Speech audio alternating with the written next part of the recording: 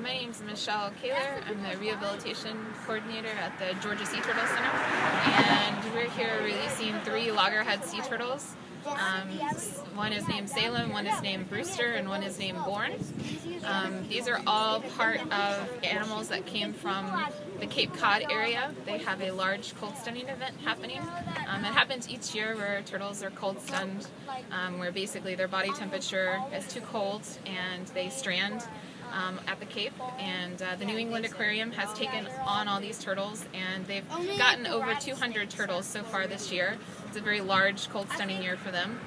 So they have put out word to try and get other sea turtle facilities to help in rehabbing these animals, and so the Georgia Sea Turtle Center was able to take 7 turtles so far to help rehab in Georgia, and we have 3 today that are ready for release. They were warmed up slowly in the hospital and put on antibiotics, and now they are free and clear and ready to go back home.